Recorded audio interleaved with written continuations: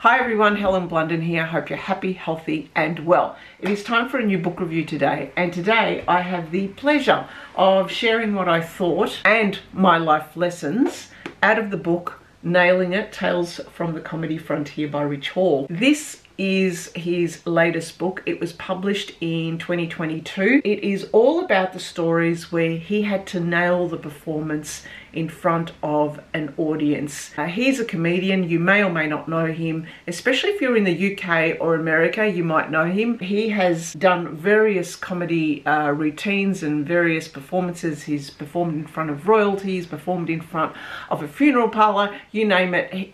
Everything in between he has done. This guy is a prolific entertainer, performer, comedian, someone who really makes you think, and someone whose shows I have seen all of them. Every time he comes out to Melbourne, I'm there in the audience watching and laughing. You're probably thinking, so why did you read Rich Hall? Is it because you like him as a comedian? Yeah, sure. I really enjoy his comedy. I love the type of comedy that he does, which is a mix of the comedy that makes you think, the comedy that is deadpan, very dry. As soon as he says something, like there's a split second before you go, oh, that's good, that's really funny.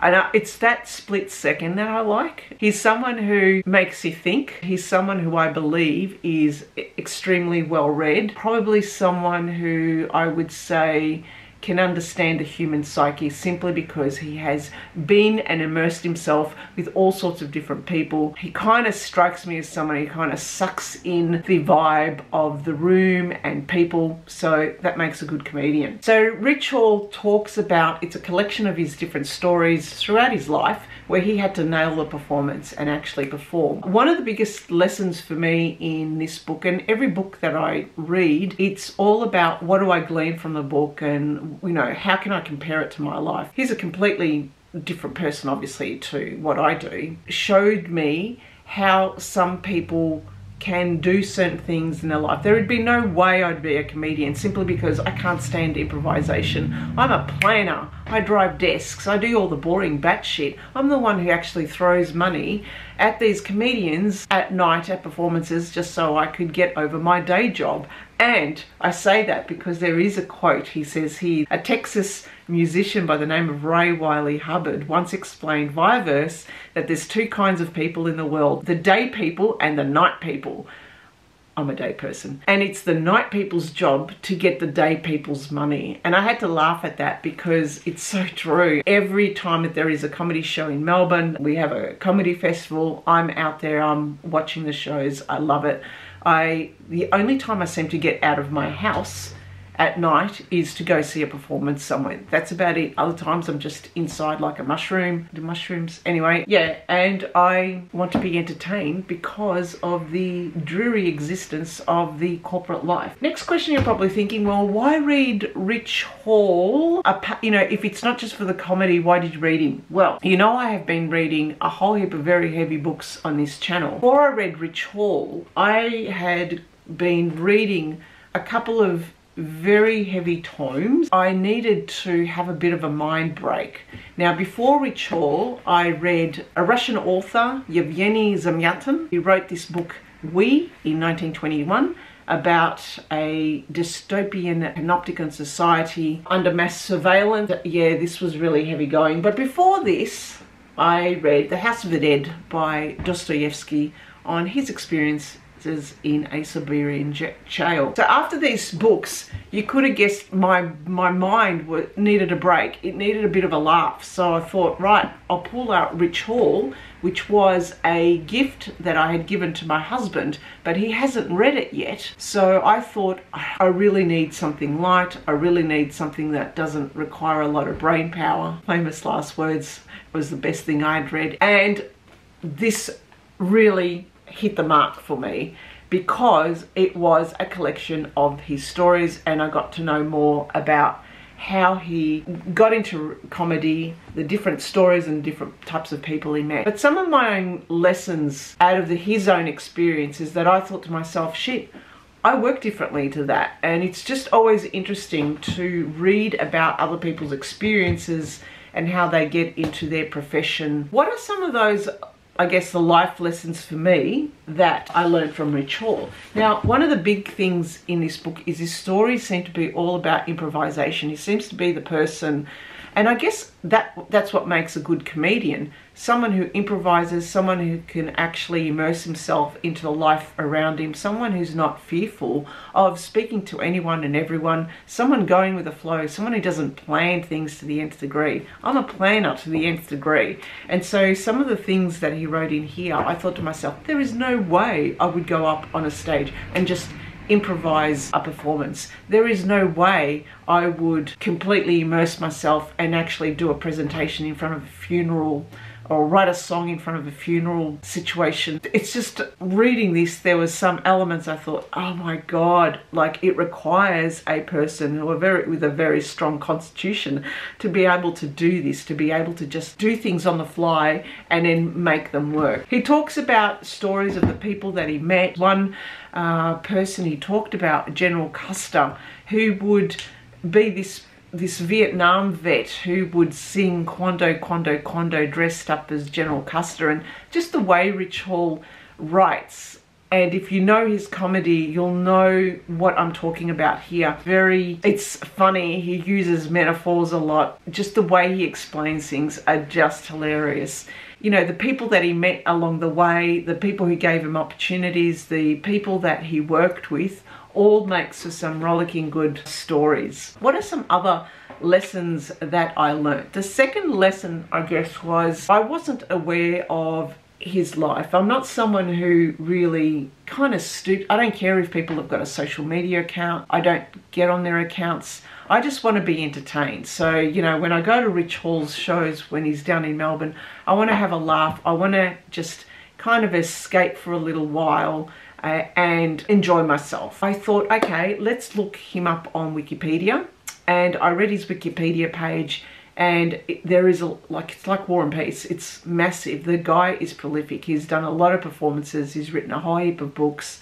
He's a musician as well, comedian. He's been in movies, you name it. He's done a whole heap of things, and that just shows to me that he's a craftsperson. He is an artist. He is someone who loves what he does and loves his performances, and obviously loves people enough to be able to immerse and actually ask him a whole heap of questions and get to understand him, and then somehow wangle that into his routine. His humor is really smart, and that's what I love. It's like I mentioned before, it's the kind of humor that he says something and it requires you for a split second to think about it, because there's a level of depth to his humor. The lesson that I learnt also was he must be well read, because in this book he also mentioned that, you know, during one of his travels he went and bought a couple of books, and he went and bought a book by Edith Wharton and a book, I think he talked about Hunter S. Thompson, mentioned Proust. He mentioned Proust,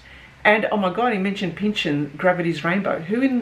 What comedian actually mentions books like this? So my eyes got widened at that point, thinking, oh my God, he's well read. He's my kind of man. Next lesson that I learned was that in the very last chapter, he pulls it all together with some reflections about comedians today. I must admit that the type of comedy that I like are all, I guess, of his genre and before. I'm a huge Bill Bailey fan. I'm a huge fan of the UK English, the British comedy. I'm a huge fan of comedy that makes you think. He pulled some bits and some reflections that he had in the last chapter about what comedy is missing nowadays, which I totally agree with. He's someone who obviously is a performer, so a lot of his work he does at night. And I thought to myself, shit, Helen, you haven't been out there at night. There's a lot of things that me as a day person, as a person who doesn't need to be out at night all the time, I'm missing. So a lot of the things I started thinking about is that I have a whole life that I've missed, PM aspect that I've missed in my life, simply because I seem to survive just in daylight hours. Come early evening, I'm there with a book, nailing it, or a Book of the Dead, and I'm reading to the early hours, and that's it. That's what I do. That's my life. And that's how I was like even when I was young. So I've missed a lot of things. And so Rich Hall made me think about the fact that there is a whole life, of a nightlife, of characters, of situations, of people that I have probably never met and are probably never will, because I won't be out there. But one of my most favourite stories of this book was when he recounted the time he performed in front of a funeral, performed a song all about the demon drink of Bundaberg rum. For those of you who don't know, Bundaberg rum is a very typical Australian drink, but when I say typical Australian drink, there's only a certain breed of people who wear it.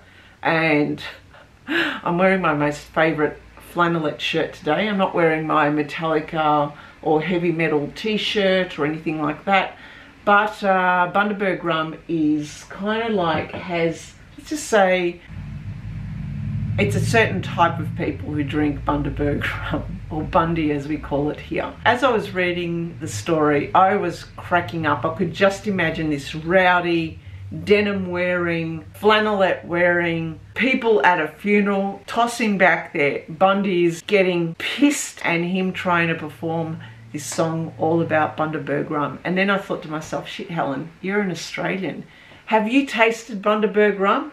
No, I have not. I have never tasted Bundaberg rum, believe it or not. I'm a G&T type of person, snob. So I went down to my Bottle-O, or Australian Bottle-O is the liquor store, and I bought one can of Bundaberg rum, and the guy behind the counter just kind of, he knows me because I buy my red wine from there. He just did the eyebrow thing, and I said, yep, mate, I'm releasing my inner feral today. And I thought, I'm going to try this on camera. This is the first time I've tasted Bundaberg rum. It's pretty cold. It was established apparently in 1888. People get actually sloshed on this. And when they get sloshed on it, they go feral and they have fights. You don't want to be around people who have never been sloshed on Bundies. Cause it's liquid venom, it's semen from a demon with just a twist of lemon. Makes you angry to your boots, makes you want to drive a ute, makes you want to take the cops on a high-speed pursuit. So here we go. Okay. What's it smell like? Oh. Smells sweet. Okay, here goes. Cheers, Bundy. I'm doing this so you could see the Bundaberg rum, but they haven't done the hop. They should have actually had the hole here. It's not very conducive for people who want to take video footage, because you go on this and... Anyway, enough talk. Okay, here we go.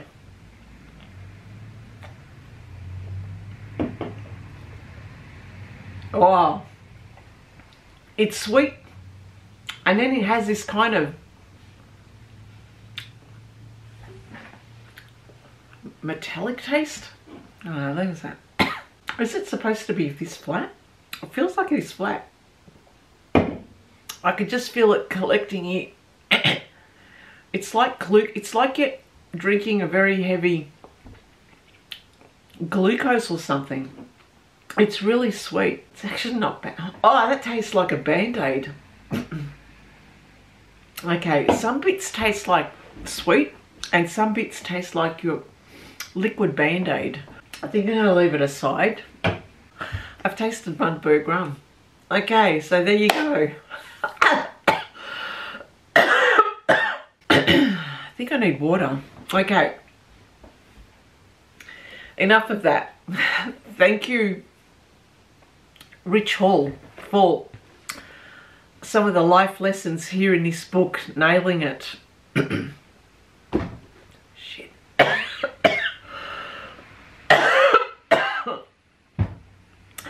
I highly recommend this book. If you want a laugh, then please do yourself a favour and go and read this book. Hilarious book. One that is well worth your time to read. Thank you for listening and thank you for watching. Bye for now. Oh shit. I just realised something. The book colour matches the Bundy rum can.